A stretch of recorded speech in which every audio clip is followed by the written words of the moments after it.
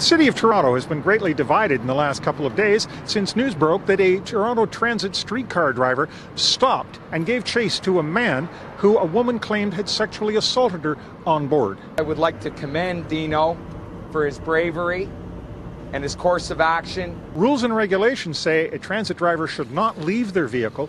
Discretion and common sense should prevail from the Toronto Transit. However, the human element is something that has brought good news to the end of this story.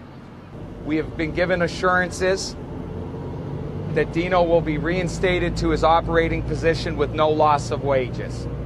Reporters got to meet Dino Oric today.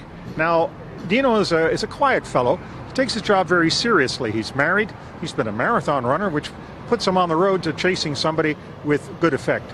He says he doesn't know quite why he did it, other than he was concerned for the woman's safety. I knew there are certain procedures to follow, but like I said, it didn't affect my reaction. If somebody's in need, then I'll have to deal with the consequences after. You know? In the future, would he do it again? He doesn't know. Circumstances, he says.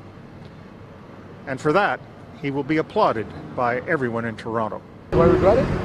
No, I don't regret it. I think anybody with a reasonable mind would have done the same thing.